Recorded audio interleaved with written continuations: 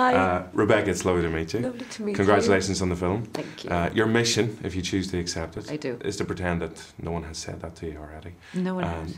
Have they not? No. Actually? No, of course they have. Oh, you believe me. Actually, but you just lost your own you're a really good actor.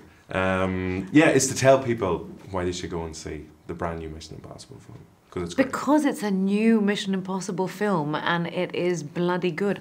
I haven't seen it. Okay, well, it is bloody good. Could you tell me, is it? Yeah, no, it's great. Henry Cavill and Simon Pegg went to see it last night. I know, they told me because ball. Simon ran into my room at midnight and was so excited. So I'm seeing it tonight. Okay, well, you're going to love it. Okay, good. I can't really sell it without, seeing it. So. You're excellent in it. Some really good bits, so good work on those. Yeah, 100%. Okay, good. So I'm still in the movie. You're still there. Yeah. Why are they asking Rebecca to talk about the film? They cut her completely. We put a call out to the audience for questions. And, we're going to be talking to the cast and the director. And we were inundated with your fans getting back, like Rebecca, Ferguson News. They're amazing. They obviously love you a lot. So and they don't think I'm the Liverpudlian singer? Very possibly. It was her picture in all the avatars. Yeah. So I'm going to take their question. When's your new album out? Yeah. Well. But no, they were wondering. One person was wondering. In Rogue Nation, you overcame vertigo for the opera scene, or you had vertigo? Yeah. Was there anything in particular that was scary about this one that you were like, I'm going to do it. I'm going to get through this. No, there wasn't really. I think my was more when I sort of was in New Zealand looking at the little baby lambs. And then someone said, oh, look up there. And I turned and I saw Tom fall off the helicopter. And I wasn't prepared.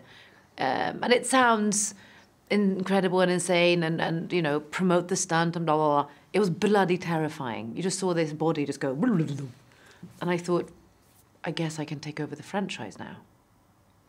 100%. Bring one of the lambs in as well. That'll little be nice. Baby lambs. People love animals. I know they do. I was wondering, was there a particular moment in the films that you've worked on with Tom where you've just kind of thought to yourself, he's not a human being? And like just one particular day on set or anything like that where it was like, okay, he's taking the mic now. But the thing is, there is no one time. There is like, when is he not like that? But I think something that, how you can sort of, for me, when I laughed so much, I laughed by myself. We were in a car and we were going to shoot a couple of scenes that we missed in New Zealand. So the backlot in because you were looking at the lambs. I was looking at the lambs and I was busy and he was hanging off a goddamn helicopter. It was just nuts. But we were going down a little hill and we were laughing and laughing and all of a sudden he goes into stunt mode. And he goes, right, if this car tips over, I want everyone to embrace their head positions and we're going to practice in 1, 2, 3. And I looked at him and thought, we're going down a little hill. And I realised, no, because anything can happen. It doesn't matter if he is doing that or this. So every car journey is an adventure with Tom Cruise. Literally, but he also grabbed me and pushed me down. So I ended up coming up looking like this, going, oh my God. What's going on? What the hell just happened? Having worked with both of them, Tom Cruise and Michael Fassbender.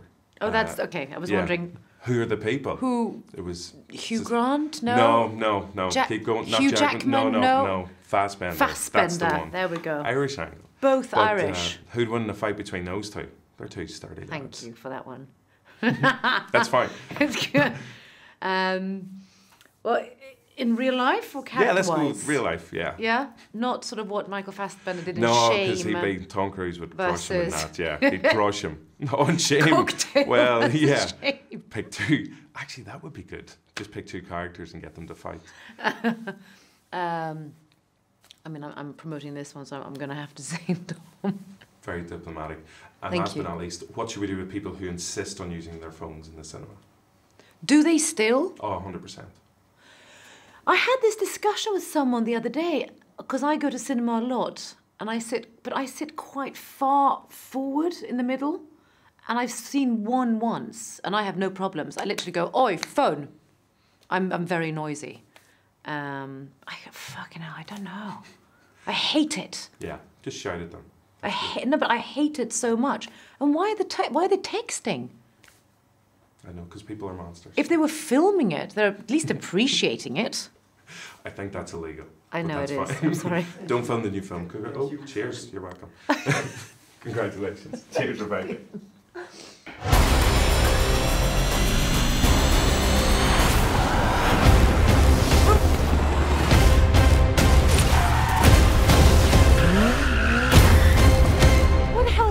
find it best not to look.